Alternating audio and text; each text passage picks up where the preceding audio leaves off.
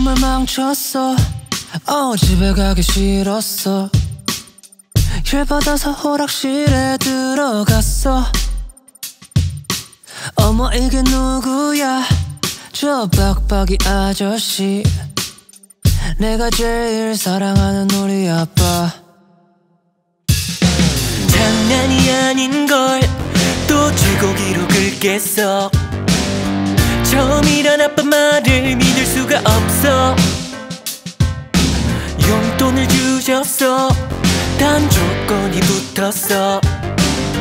엄마에게 말하지 말랬어.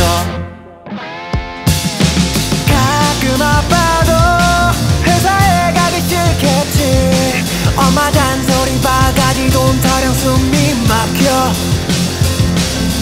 가슴이 아파. 무거운 아빠의 얼굴. 혹시 내 시험 성적 아직도 나눌까. 오늘의 뉴스 대낮부터 오락실엔 이 시대에 아빠들이 많다는데. 아빠 뭐해? 혀끝을 쯧쯧쯧. 내 자신은 엄마와 내 눈치를 살피는 우리 아빠.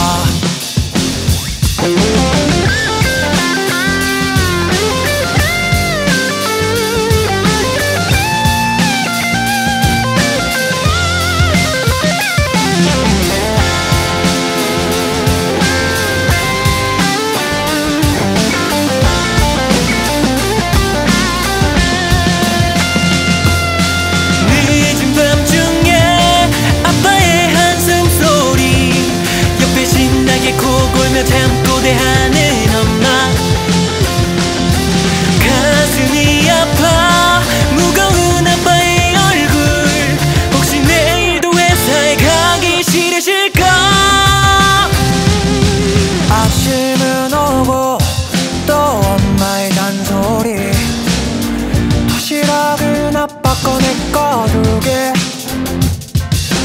아빠 조금 있다 또 거기서 만나요.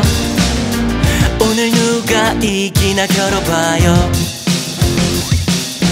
승부의 세계는 너무너무 냉정해. 분여간도 소용없는 오락한판. 아빠 힘내요. 난 아빠를 믿어요. 아빠 곁엔 제가 있어요. 아빠를 이해할 수 있어요. 아빠를 너무 사랑해요.